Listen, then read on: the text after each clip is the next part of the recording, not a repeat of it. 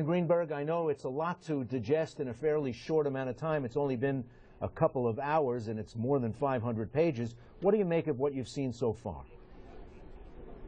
I make of it that the program was everything we thought it was, that it was broader and deeper than we thought, but more important, the cover-up, whether or not the representative knew about it himself. The cover-up that went to the White House, that went to other members of the executive branch, and perhaps to Congress, is rather appalling and tells that they knew that they were doing something well outside of the law. Well, what do you make of former Congressman Hoekstra's assertion that they knew 90 to 95% of what's in that 500-plus pages?